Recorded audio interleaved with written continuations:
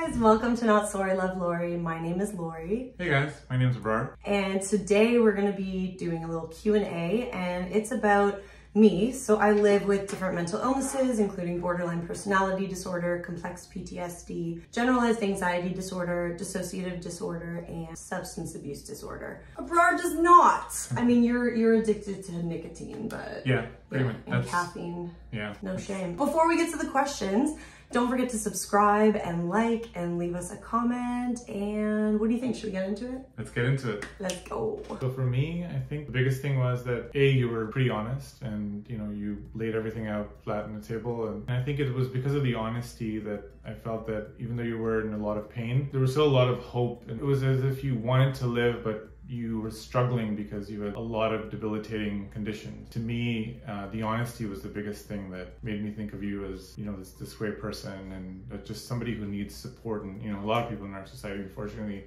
need support to flourish. And it's okay if you need support. I think because we are a global community, and I feel that because of capitalism and all these different, like the way that society is now functioning, if you're not able to support yourself, you're kind of left to your own devices. And I feel that's very wrong. And I feel that we all need to be supportive of each other, regardless of who we are, where we're from, and whatever it is that we're going through. So that's an easy one. I think the core tenets of our relationship, probably two, is honesty and respect and trust. And I think they all coexist. One can't be without the other. So that's a really good question. To me, when Lori, honestly described all the stuff that she was going through and what she had been through, it didn't really faze me. I think primarily because, I'm pretty familiar with mental health challenges because in my family, there's been some people that have had and currently, do face them. And to me, having a mental health challenge is the same as having any other challenge in life, whether it's a physical one. I don't really distinguish between all those things. And to me, I actually love the fact that she was very honest about, all the stuff that she'd gone through. And no, so I would say that it didn't really, I wasn't fazed, and I didn't really think that it would really play a part in me being with her. Another good question. So I will basically, the first thing I'll ever do is validate, because we feel how we feel. And,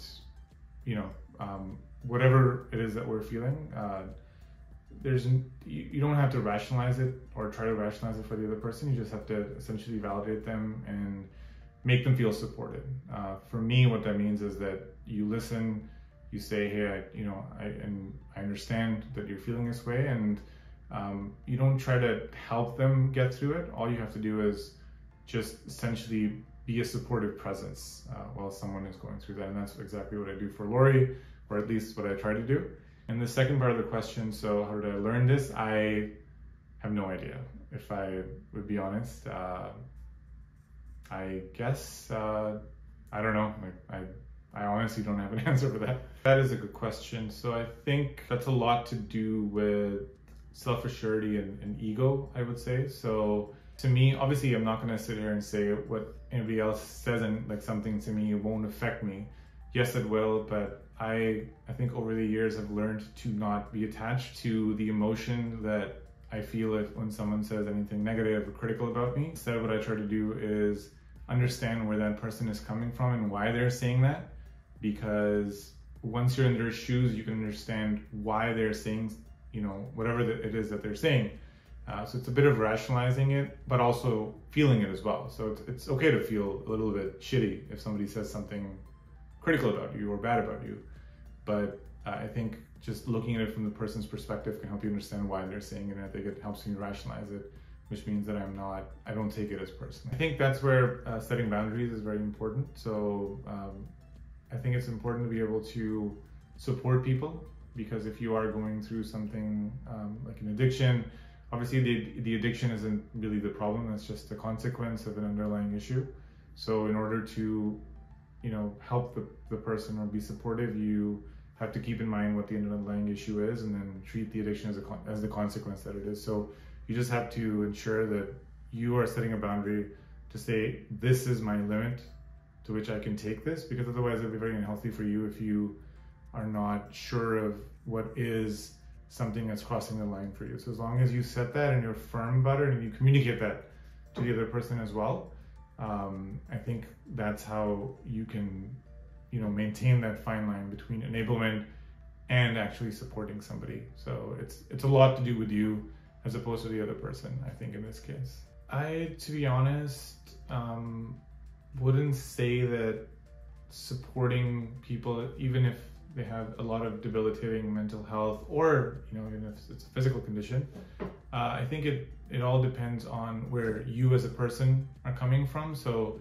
obviously there will be some tough times where sometimes, you know, it will be difficult.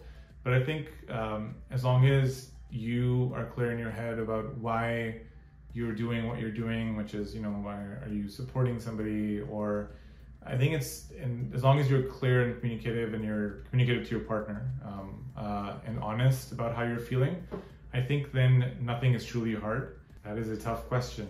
I would probably say, out of everything, I could, you know, this will turn into a long video if I start doing that, but I think the biggest thing is the honesty and authenticity, because I think that's what I have picked up as well. I think I've learned a lot from her because of the fact that she's been so authentic with the way, you know, all the stuff that she's been through, all the conditions. And I wouldn't even say that. I think just living life on its merit, where I think in, like, you know, where I come from, we play a lot of cricket, which is you kind of, you know, it's like pitching and someone's like throwing a ball and you have to hit it. So a lot of people, when they're trying to hit the ball, they'll premeditate, or they'll actually think about it first, you know, to see what kind of shot I'm going to play.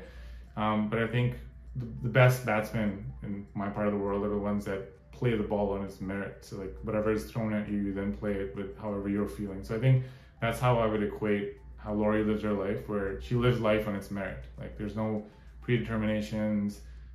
It's all just trying to be who you are and trying to, you know, just be a nice person overall. And I think that's the biggest quality that I would say. And I've picked up on that as well. I've lived my life very authentically in the last 3 years, more than what I probably would have been lived or have lived in the past.